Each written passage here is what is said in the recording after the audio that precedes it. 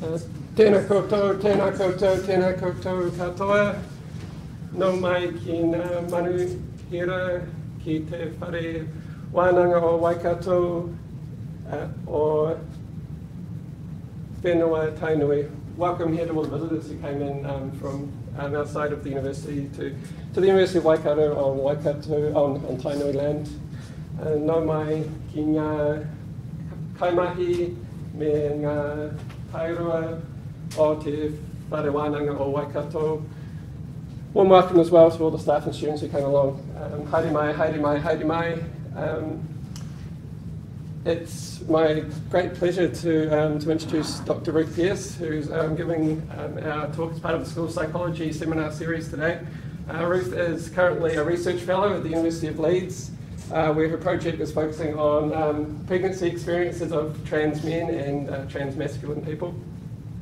And for those of you who are going to the symposium tomorrow, you'll get to hear more about that during that time, which I'm really looking forward to as well. Ruth received a PhD in sociology in 2016 from the University of Warwick, and that looked at different ways that transgender people's health is looked at in, for example, trans communities or academia or activist communities. And I believe this is going to be the focus of the talk today, and it's also the focus of this excellent book, which I'm a proud owner of one of the copies of, and a shameless plug that Ruth is going to be selling these as well for anybody who is interested. And reminds me, I actually have to get a signed copy from you too. Oh, thank you.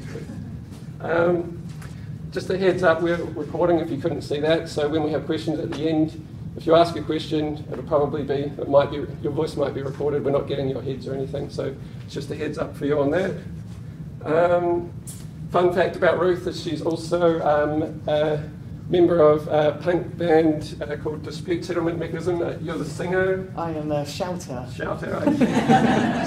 So Dispute Settlement Mechanism, I recommend checking out their back catalogues of albums, which are available online. They include the first one being Dispute Settlement Mechanism album being DSM-1. There's also DSM-2, DSM-3, and the most recently recorded live album, DSM-3R. Ruth is a received a Rockefeller Foundation grant to be going throughout the country to explore how trans health works here in Aotearoa New Zealand, and it's my great pleasure to introduce her here to give the talk on looking at who the gender experts are overall. So, thank you. Thank you so much. Kia ora koutou. I'm really grateful to be here at the University of Waikato, so thank you for having me. A quick note before my performance. I am going to be talking about transphobia in healthcare. Depending on the examples, I might also touch upon issues of ableism, sexism and racism, and I will probably be discussing issues around suicidality and experiences of suicide close to me towards the end of the talk. So that's a kind of content note for this. And I said performance, and that's something I want to raise right at the beginning. And this is something just to reflect on. If gender is a performance, as Judith Butler asserts, then so too is expertise. It's constructed through iterative acts. It is present in how we talk, how we dress, how we carry ourselves. It might not be present in how I'm dressed necessarily, although it would be in a punk space, but it's present in how I'm talking and how I'm discussing things with you. And when I say that expertise is performative or a performance, I don't mean that our knowledge or our skills aren't real, just as Butler isn't trying to claim that our bodies aren't real or our social experiences aren't real. Rather, I'm trying to call into question how some forms of expertise might be more or less legible in different environments and in terms of different power relations, and think through what we might be able to do about that. I also want to ask what counts as a legible performance of expertise, particularly in the context of trans health. So I'm going to begin with something that's often discussed in the context of trans lives, which is going right back to the beginning, the idea of the young person and what they might be struggling with or thinking about. And when I think about my earliest memories of someone who is now a trans woman and what really motivated me as a young person, I really wanted to be an expert. And initially, I wanted to be an expert on trains. Here I am as a young child. I loved trains. And my parents told me about university, and I was like, well, what do you do at a university? And they said, well, you get to learn about what you might want to be when you grow up, or you might learn about things you're interested in. So I had this imaginary vision as a university as a place where I could learn to be a train driver. As I got older, though, things changed. Things changed in my life. There were these kind of deep motivations and feelings. I got really into dinosaurs. And so I became the kind of kid who would tell you that the velociraptors in Jurassic Park are actually more similar to a Deinonychus, both in terms of their stature and the body design. And velociraptors are only about that big and look quite different. These days I would tell you that they're feathered. So I was that kind of child. And it wasn't until my teen years that actually I started thinking about gender. Because it was always present, I could tell those stories if I want to, but it wasn't the only thing in my life. But in my teens, it did start becoming more and more serious to me. The strong feelings of what you could call dysphoria in terms of my body and my social relations. And I thought, what is the answer to this? How can I know why I'm feeling this?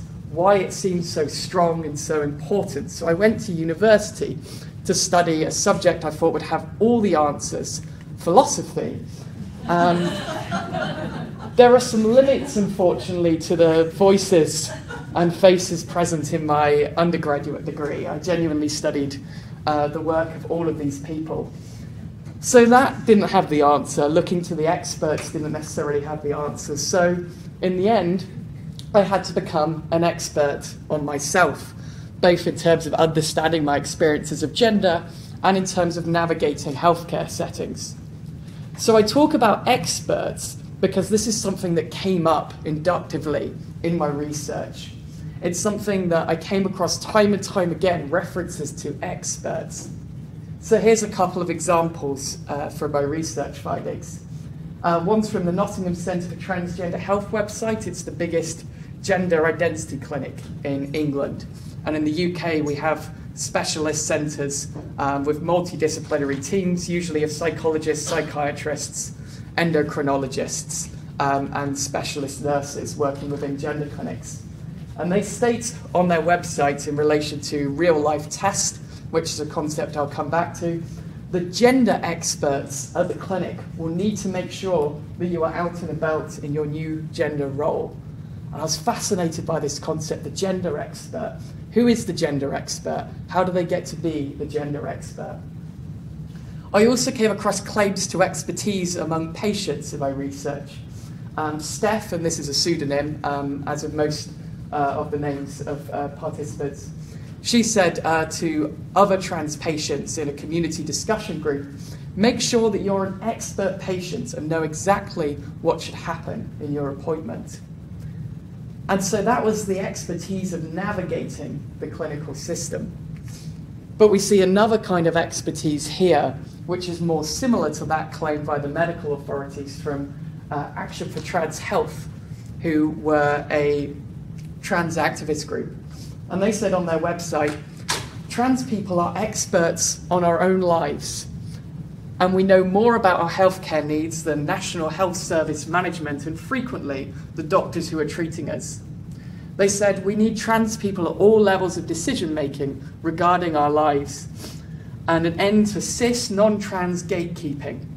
We need a healthcare system that is based on what we need and not on some psychiatrist's outdated idea of what gender should look like. And of course, you've got the claim of expertise both explicitly here and implicitly, what we need, because they know. That's an assertion. So, where do all of these quotes come from? I undertook a research project between 2010 and 2017, 6 years of which was my PhD, and then I carried on a little bit afterwards because it's difficult to let go. And this was largely an ethnography. This is an immersive research method, which involves being involved in a group. It's often involving what's called participant observation. Sometimes it involved interviews. I didn't do any interviews for this piece of research, but I undertook document analysis and also autoethnography, which is where you turn the critical gaze back onto yourself. And I undertook a thematic analysis of my data. And that was obtained largely from various internet groups. I had 3 primary areas of interest. I looked at community support groups, such as web forums. I looked at activist groups on Facebook and Twitter and blogs and how people were communicating there.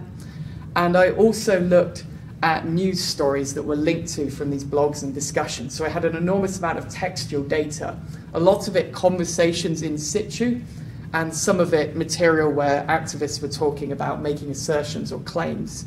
And similarly, I looked at National Health Service websites in the UK, and I was focused primarily on the UK context, although I started to look at the international context as I went on to get an idea of how the UK was situated within wider discourses and histories.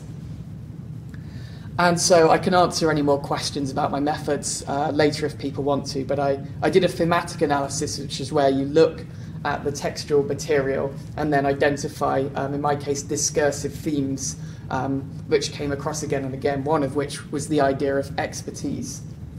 Now, I was taking quite a broad approach to trans health with this research. In fact, the original idea of the PhD was to get away from specialist gender identity services and look at trans people's general health needs. What happens when a trans person is sniffly like I am today and goes to a doctor? What if a trans person has a broken arm or leg? What if a trans person has cancer, for example, or wider mental health issues? But one of the things I found is everything kept coming back time and time again to the idea of transition, particularly medical transition from male to female or female to male, and the idea of medical interventions, hormones and surgeries. This is what the conversations were primarily about in every site.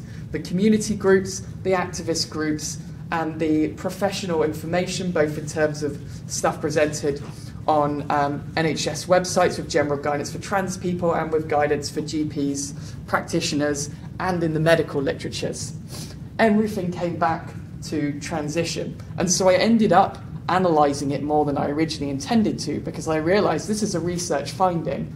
This is what discussions of trans health keep coming back to. And there are consequences to this. One consequence is what a number of research participants described as trans broken arm syndrome.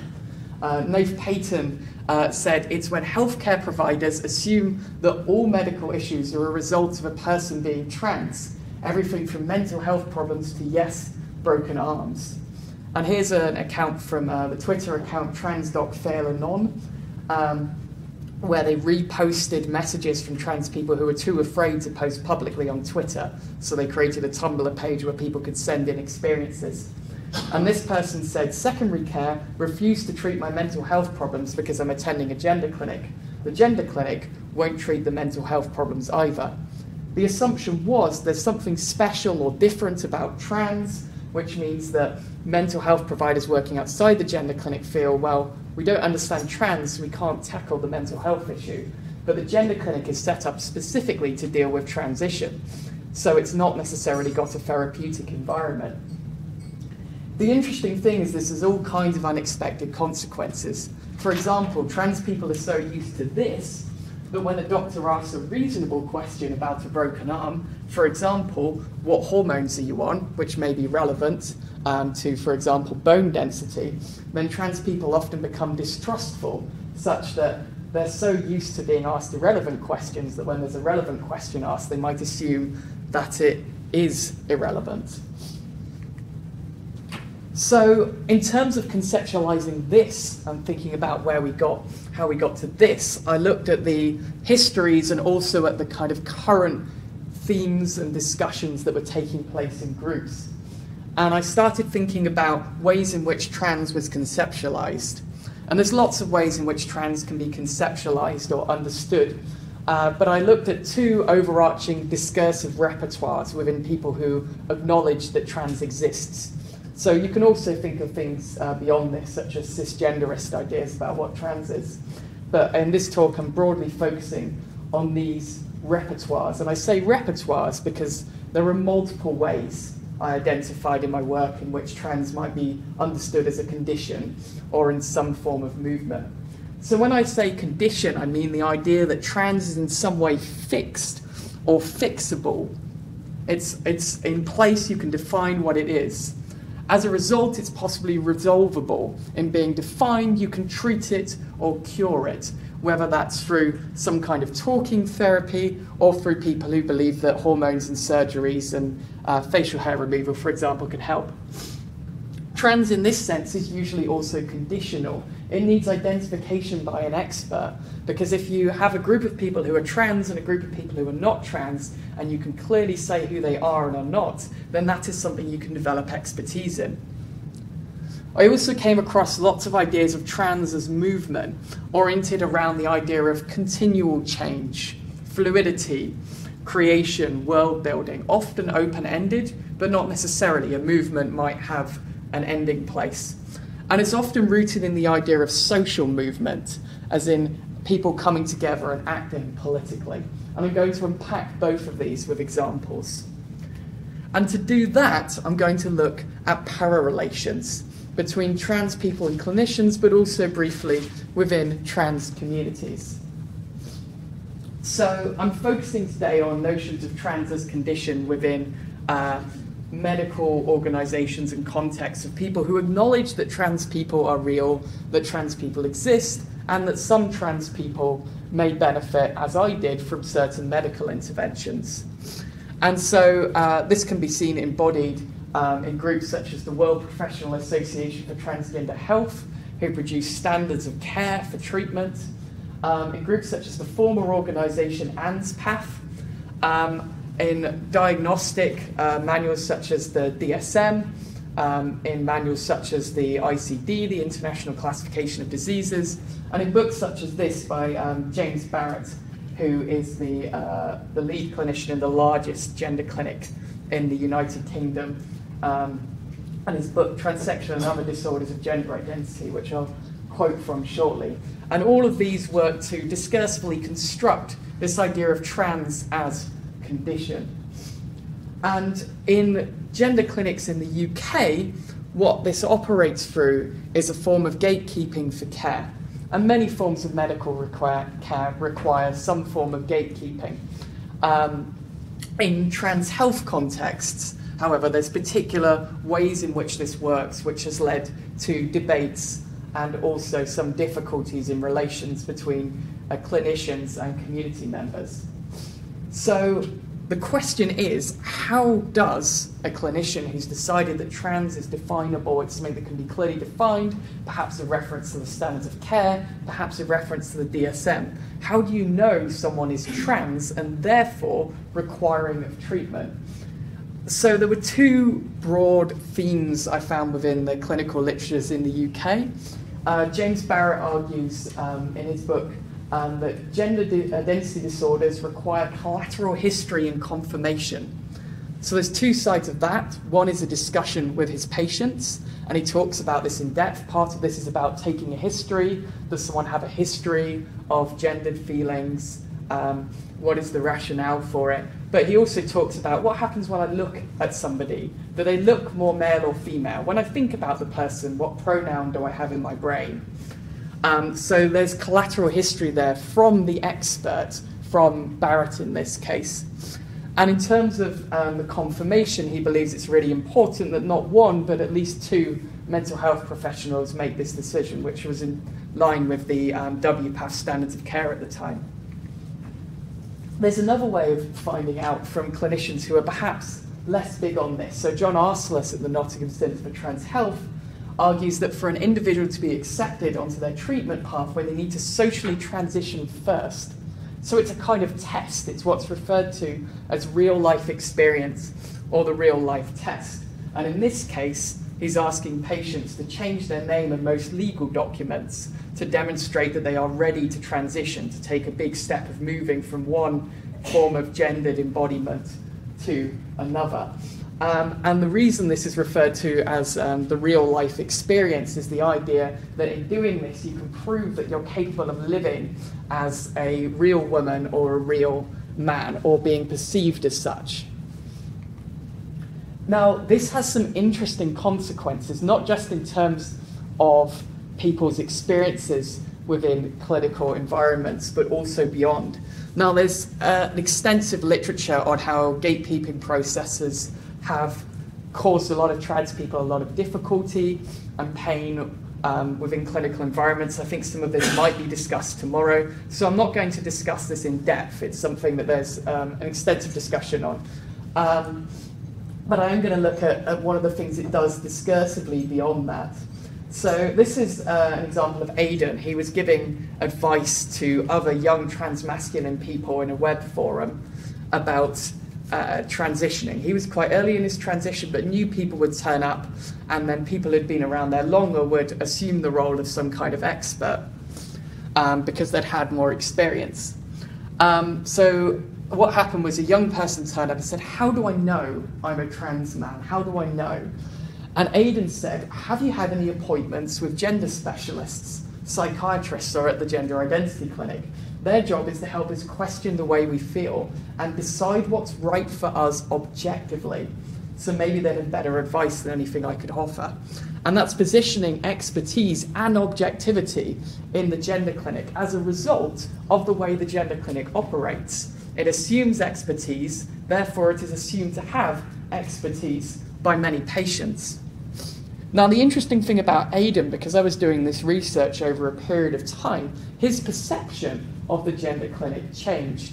So he was part of a group of people who all went at the same time, and at the beginning they were very excited. They swapped stories. Which clinicians are you seeing? Where should I go to in Nottingham? How do I navigate the trams? This is really confusing.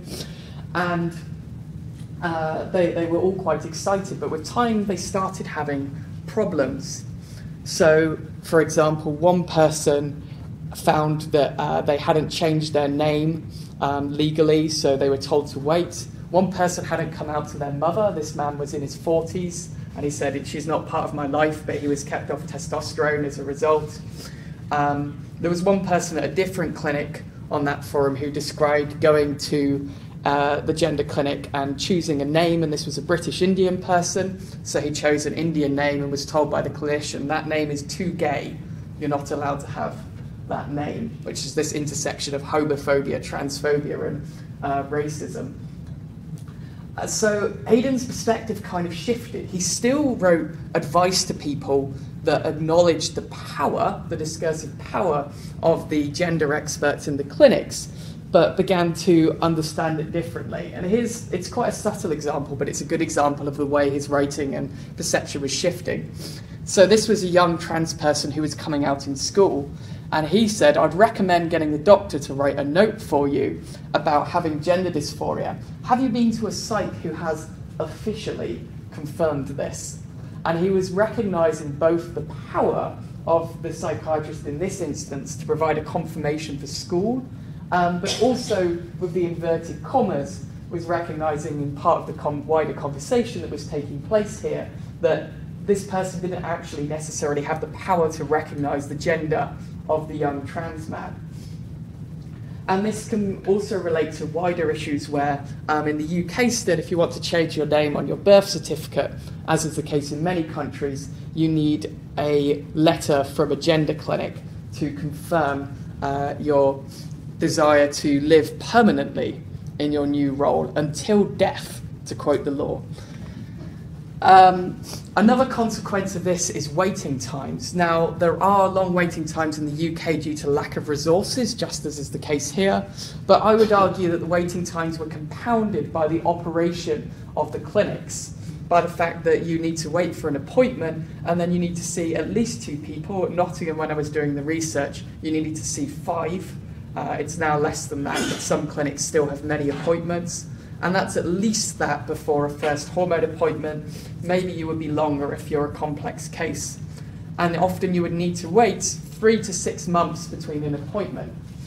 So between this and the rising number of visible trans people, and the lack of resources available due to austerity in the United Kingdom, the London Charing Cross Gender Clinic claimed on its website in 2018, so late last year, that the number of referrals has now outstripped the number of available first appointments to a factor of 2 to 1. So the gender clinic system as we have it at the moment isn't working. The Exeter Gender Clinic said that their waiting time from referral to first appointment is 29 months.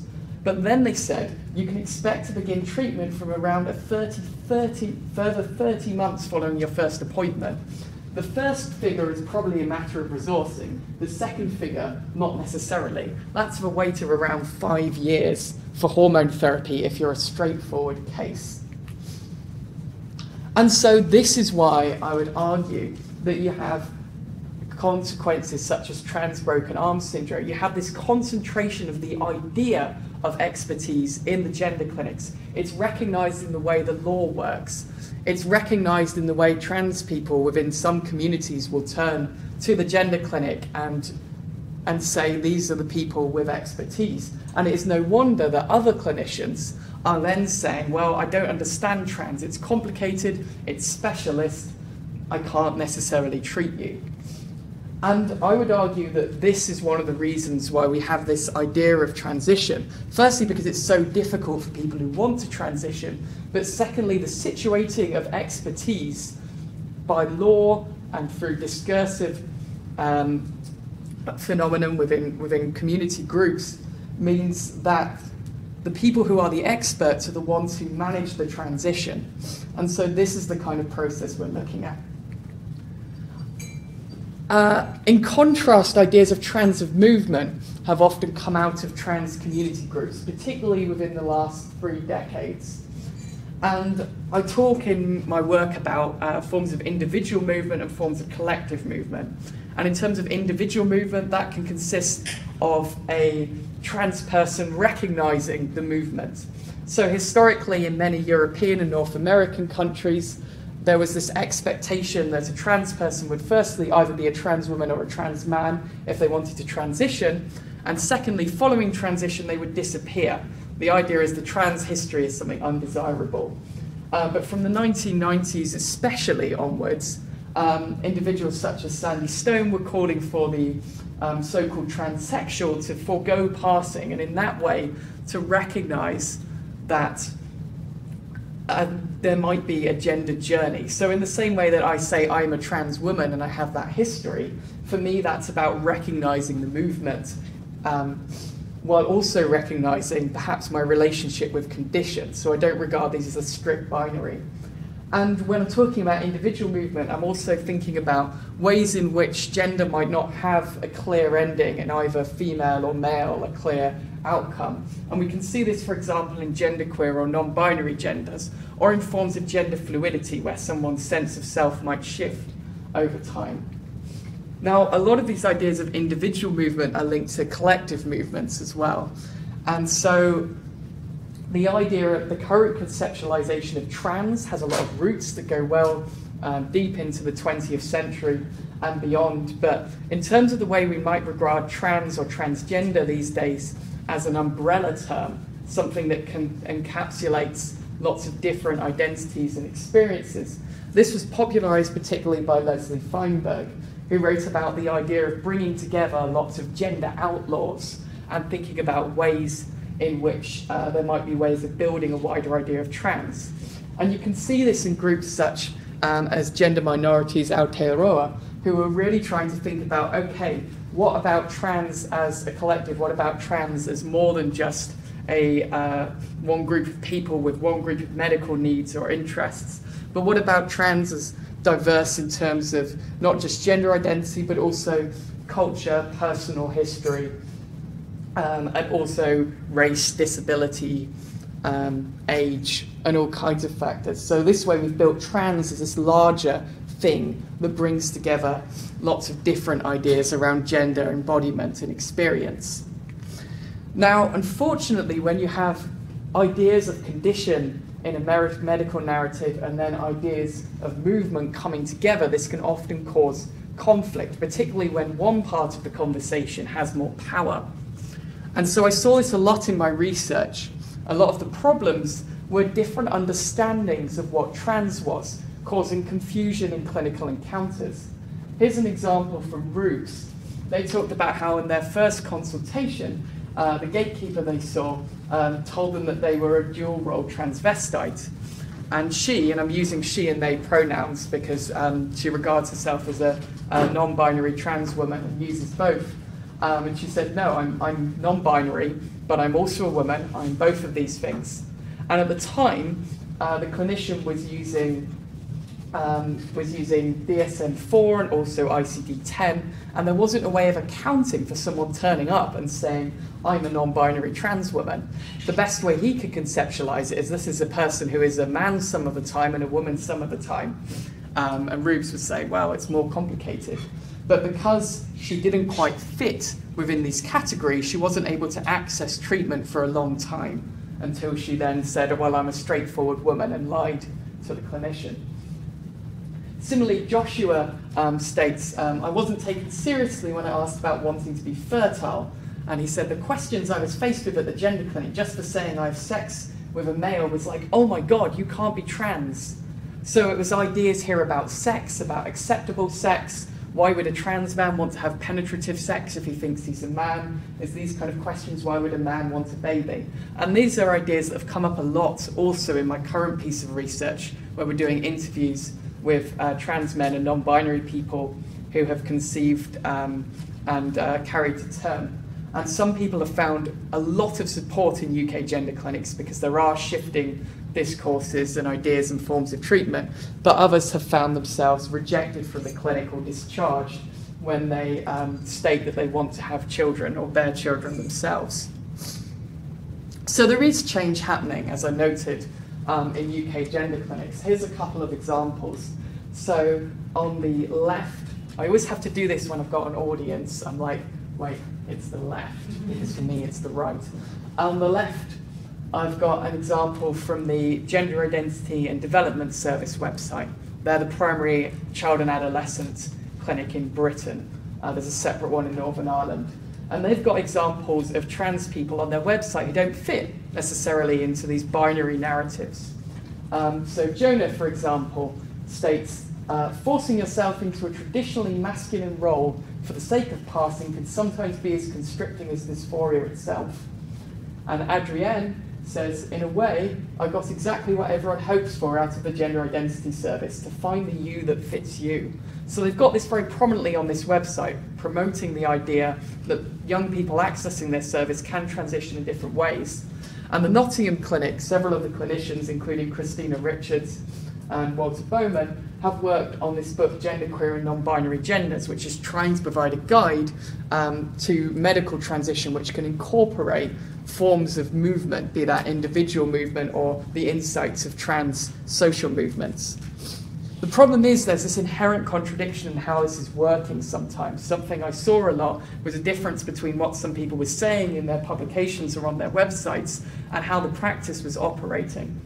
So I've come across numerous young people feeling that they only got access to treatment through the Gender Identity and Development Service when they presented as more strictly male or more strictly female, or when they got their families' narratives to align perfectly with theirs.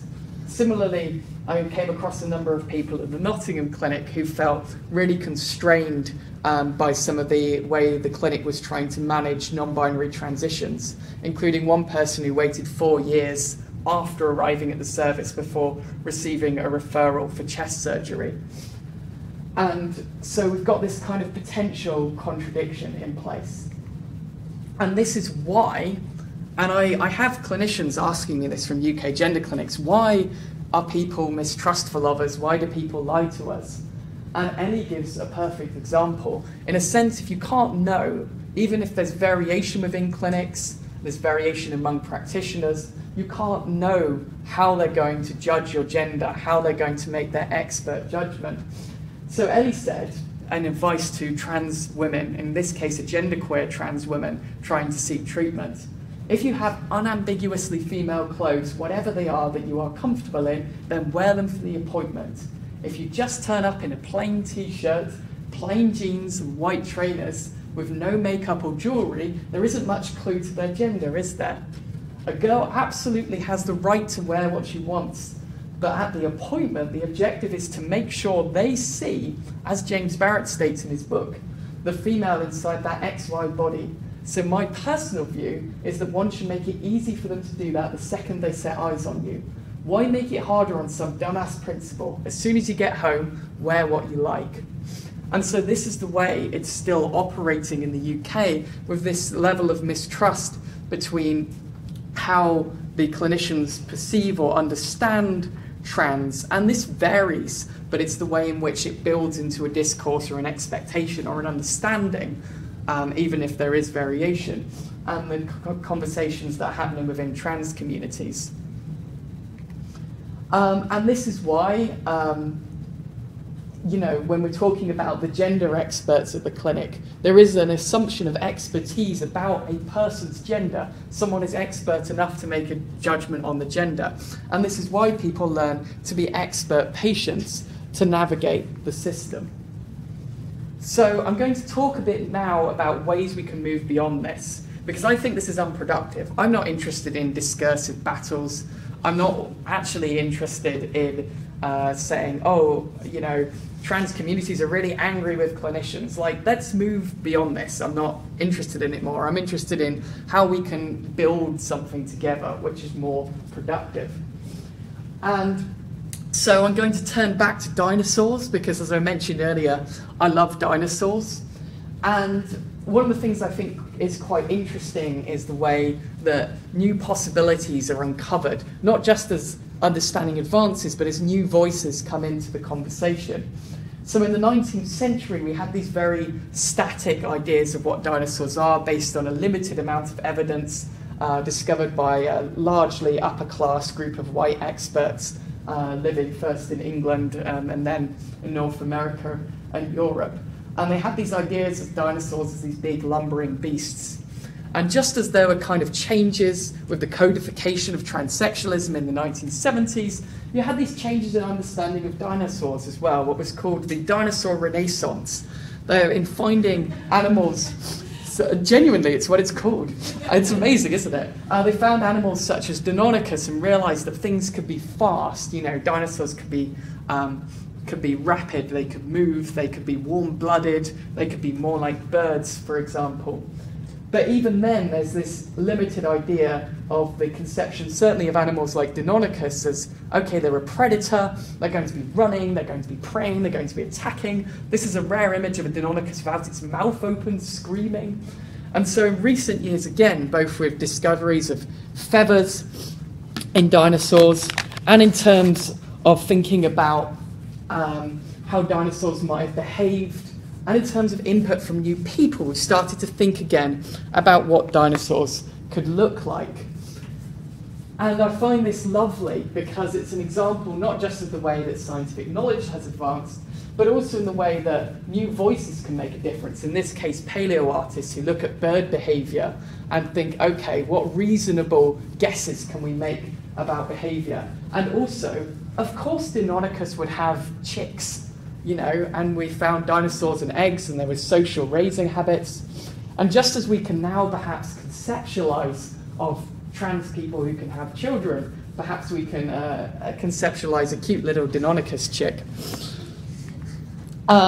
So how has this happened within the context of trans health? In my work, I identify a couple of key groups.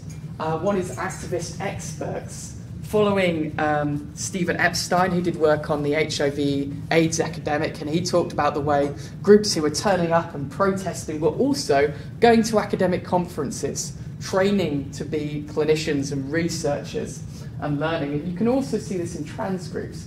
Earlier I quoted Action for Trans Health, here with Women's Strike protesting outside the Department of Health in London. They've also done a lot of work on building pathways, meeting with clinicians, responding to National Health Service consultations. And you can see this internationally. I've become particularly interested recently in how in the UK we often don't think beyond ourselves, and yet changes to, for example, the standards of care or the ICD, which UK activists have used, have been shaped often by international NGOs such as GATE, Global Action for Trans Equality, or Southern African group Gender Dynamix. Another group that's been quite important are so-called insider providers. It's what happens when trans people themselves train to be experts, whether they're researchers such as myself or whether they're working in healthcare. So I've got some examples here, mostly from the UK, but also an American one. The Callen-Lorde Centre in New York have provided protocols for hormone therapy on the basis of informed consent, which causes a lot of consternation in the UK. But then there's a question of, well, actually, if we have this produced by people with medical experience, what can we create here? I've got an example of cliniQ, who are a trans-run sexual health service in the UK, and also Open Barbers, thinking more holistically about what health is, how it can be conceived. They also have therapy operating out of there. It's a non-gendered hairdressing environment. And Electrolysis by Siobhan, a trans-run electrolysis clinic in Manchester, funded through the actions of Action for Trans Health. In terms of what cis clinicians could maybe offer, and in terms of what trans clinicians also need to be thinking about, there's two really great ideas that have come out of attempts to combat racism within healthcare.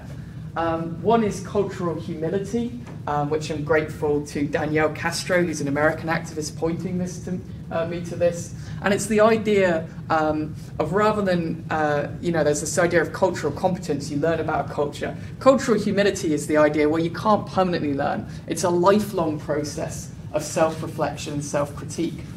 And I was recently reading Wi-Hongi, Grieg and Heisenberg's account from Aotearoa, New Zealand, and they're trying to employ the Maori concept of cultural safety and this idea of ensuring that hair is provided in a culturally respectful way, and the onus is on healthcare workers to make sure that patients feel able to speak to them about what their needs and experiences are.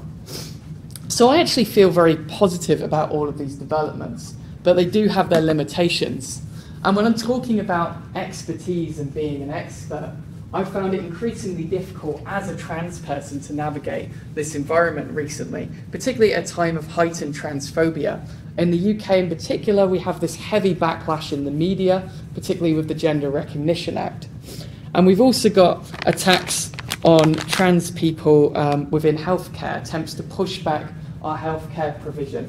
And it's made it increasingly difficult to operate as an academic in this environment, because every day I open up the news and I not only see things attacking me, I see words that won't rub out, I see other trans people who are suicidal, I see trans people in my communities who are experiencing a great amount of pain or panic or worry about their experiences. And this can go well beyond the kind of obvious stuff that's in the media. Something I experienced early in my PhD was the death of a friend who was my housemate, and she'd been let down multiple times by a system. In many ways, like on one sense, like she was trans, so she was more likely to attempt suicide. She also had trans broken arm in a sense, she had a condition that was never fully diagnosed. We don't know what it was. But something that was causing her permanent pain, which was often referred to as related to her being trans. And I came downstairs one day to find her body in her room, and I rang up and wasn't able to go in and teach, and it hit me really hard. It's one of the reasons my PhD took so long, because I had to recover from this. She's not the only trans person I know who died during my PhD. And I think this is something that goes missing from conversations about how trans people can perhaps become or work as experts in these environments. And that is, we're operating in a society where actually this will happen. Trans people will lose their friends. And so I think this is something we need to bear in mind when we're thinking about, for example, university systems where there's increasing casualization, which makes it difficult for people from marginalized backgrounds to get jobs. Systems whereby if you're more privileged, it's easier to deal with the financial hit of training. So if we're thinking about trans health, I think we need to be thinking holistically, not just in terms of including a wide variety of voices, not just in terms of thinking about who's present at the table, what kind of systems do we have in place, but also how can we change the wider structures of universities, training programs, the wider environment people are operating in, to acknowledge that some people will face greater difficulties than others. So to finish on a more positive note, yes, I was starting off by intentionally referring to a transphobic trope and playing around with it, but I think it's quite interesting to think about, okay, well, what happens with this idea of transition? Because the idea of the picture of the young child is meant to symbolise the shock of male to female or female to male, and it's always in these binary terms. And oh, look, this person is different. But actually, I think it's interesting to think about what stays the same with a person. What kind of things change? What kind of things are different? Yes, okay, I was raised as a boy and I now live as a woman, but also I've got longer hair and some of it's pink. My eyesight got worse, but you know what? I still love trains. I'm still the same person. We are complex and contain multitudes. So thank you very, very much. Ngā mihi nui. I'm really grateful for you to come here, and if anyone wants a book, I'm not making money from them. I'm selling them at the lowest possible price. So thanks.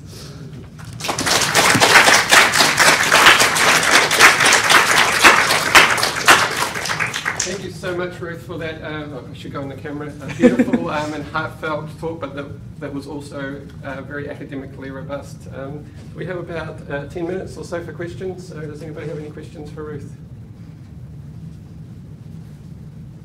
Katrina? Thank you, that was really fantastic, and I look forward to more conversation, but just as a starting point and question really, I love what you're doing with regard to the making visible that the movement and the condition, the trans movement and trans condition, and exploring the tensions that are in that. And that's really fantastic, and I just wonder whether you want to say anything at this point about the sort of the movement towards younger and younger people being involved in treatment processes, whether you want to say anything about that at all in relation to this tension between movement and condition. Because I think what you set up works really well for adults. Yeah. We can see, oh yes, there's a movement happening, there's the chance of political voice, and oh yes, there's pathologisation happening. But that's for adults. And I don't know whether you want to say anything at the moment about children and younger people or not. I feel I should say something in part because, firstly, because I was a trans child. So I've had that experience of coming out as it was as a teenager and knowing slightly younger than that. And secondly, because I've spent a lot of time interacting recently with kids who could be described as trans kids. I'm kind of wary about putting the label on kids who aren't describing themselves as trans, although the one I'm thinking of now has just started calling himself trans, so fair play to him. And also parents who are kind of trying to manage this complex landscape. So yes, firstly, my research was primarily with adults for ethical reasons. However, some of them were reflecting on their experiences as young people. I think we're I've read your stuff, so my response is going to be, in a sense, responding to that. But I think there is a problem with how the children's services are operating and constructed is built on how the adult services have operated. And I think the pathologization is part of the problem. I support recent moves to remove gender incongruence in childhood from the ICD, for example. I don't think it's useful with children to label their gender in any way as pathological. I support kind of gender affirmation moves, but I think that should be in terms of if a kid wants to dress or live or have a particular name, support that, but also don't create a permanent pathway for them. And I think there were some really powerful reflections on that from some people who've been through the Dutch system and said, I wish I'd had more time to explore. But equally, they're saying, well, I'm glad I had access to services. So I'm interested in how we can do both of those at the same time, how we can have you know, things like blockers and hormones for adolescents who want or need them, but have an environment in which they can feel that's the pathway they have to go down to if they've socially transitioned. I think it should be something led by the child, and we should be thinking about how can we create an environment where the child or adolescent can lead, including leading with uncertainty. And I think there's a lot of fine words about uncertainty and supporting uncertainty from some of the child and adolescent clinics, but when I speak to the young people, I feel like they're saying the clinic's demanding certainty from me. And when they're saying we'll leave space for uncertainty, they often mean if the child or adolescent is demanding something, we'll do nothing until we're sure. So those are I could talk about this for days. So those are some initial thoughts. Tommy? Hi, I just wanted to ask something. I was late. I just wanted to ask something about the birthing stuff. Yeah. With your research, I missed at the beginning, is there anything in the middle bit where a person who's carrying a child doesn't come to and experiences the loss of a child prior to birth, and anything around supporting that area that came up in your research? Can I just repeat the question, just because Tommy's voice is quite soft? I don't think that came on the mic. So the question was around what supports are available for a trans person who is pregnant who may not have been able to make it full term. And if any of those experiences have come up. And if those have come up in research? Yes. I was going to say I'm talking about pregnancy and childbirth tomorrow, but I won't be touching on that, sadly, due to time limitations. Yes, I've talked to a number of trans men and non-binary people who've experienced miscarriage. No one who's had an abortion, although we're trying to to get those experiences and to see those experiences. But I can't think of any support structures that exist in the UK or Germany where I've been doing interviews, and certainly not in Bulgaria where I also did an interview. There's some stuff emerging in terms of guidance in the United States and Canada, but a lot of it is from midwifery organisations, so it is focused more on people who are actually giving birth or about to give birth. So yeah, people had quite traumatic experiences. One person had a teen pregnancy and then detransitioned and retransitioned again in his 20s, because not only was there no support, he didn't even have any conceptualization that there might be support that could exist for him. He just thought, you know what, I can't do this, I can't do any of this. So that's something I would hope there can be a lot more on, and I'm hoping with our current project we might be able to work with some professional groups on providing at least getting some initial guidance around that. So I would love to know if there is any information available for people. Yeah. Any other questions? Yes, Yeah. Kia ora, Ruth, hi Manny. I'm trying to frame this question and trying to make it really clear, but I'll just get to the point. I wonder what your thoughts are around, as we know language is so important for all of these, for all the folk that are connected. And I wonder what you think about the terminology of gender dysphoria, dysphoria. I've struggled with it in my entire counselling career, and there's something there about working with clients that have really clung to it. The language has been important for them to access services, I suppose, but also there's this kind of paradox maybe around that, and I find it pathologizing language very. So I just wonder what your thoughts are and what the language. Yeah, so that question was about the importance of language, and particularly the word gender dysphoria and some of the language that's more pathologizing, and how there are some people who do, trans people who do find that really important to themselves, but how that might be able to be also recognising the concern about the pathologizing language. So again, I've got more thoughts than I could possibly fit in a short answer, but I'll do my best. I think the language of dysphoria can be useful, but there's in the same way like trans or transgender or transsexual are used differently in different environments, dysphoria. So we've got what we have in the DSM, gender dysphoria, and then we've got how trans people use it to talk about their lives, and those are not only two different things, there's multiple different things. So, for example, there's a really interesting paper that Zoe Davey and Michael Toes have just published in Transgender Health, where they show that the term gender dysphoria is being used completely differently in medical literatures. Like across the literatures, loads of people are using it in different ways. So no one's being consistent about what they mean by gender dysphoria. And then within trans communities too, I mean, two really obvious divisions among many is social dysphoria and physical dysphoria. And what I found is, like, both in this research and my current research, a lot of trans people, dysphoria is a really meaningful term to describe their experience, but they're meaning different things by it. And I think there are people who have a more physical, embodied experience of dysphoria, and there are people who have a more social experience of dysphoria. I'm going to talk about this tomorrow, a bit of like, what happens if you're a pregnant man on a desert island? Do you feel bad about your body? And this was brought up by research participants, and some said, no, like I could wander around with my hanging chest and like chest feeding my baby all over the place, and people would say, there goes Will, you know, chest feeding his baby again. And other people said, I would feel terrible because it's about my relationship with my body.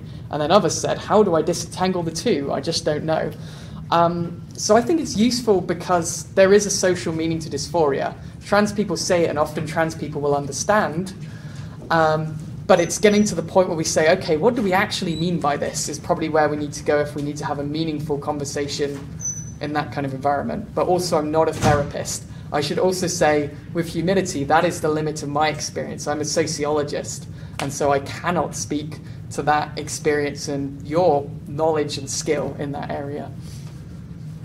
All right, it looks like we're almost out of time, so Ruth will be hanging around, I believe, to sell books, but also to take any further questions. Yeah, I'm happy just to chat about stuff. And Ruth's obviously staying around until tomorrow, so you'll see her at the symposium for those of you who are coming. Yeah, without further ado, thank you so much, Ruth, and ngā mihi nui.